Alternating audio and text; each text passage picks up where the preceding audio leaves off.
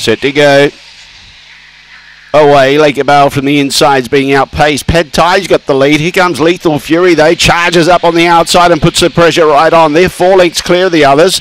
Lake Bale, Shilling Flex also going underneath those. Caragiosis is making ground. Pad Thai's still got the lead up front, though.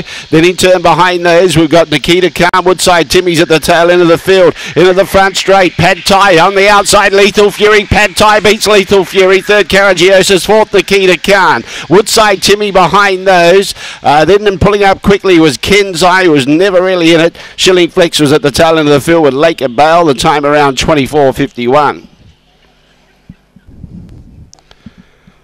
4, 5, 3, the judges' numbers. 4, 5, 3 and 7. 4, 5, 3, 7. Pad Thai takes it out.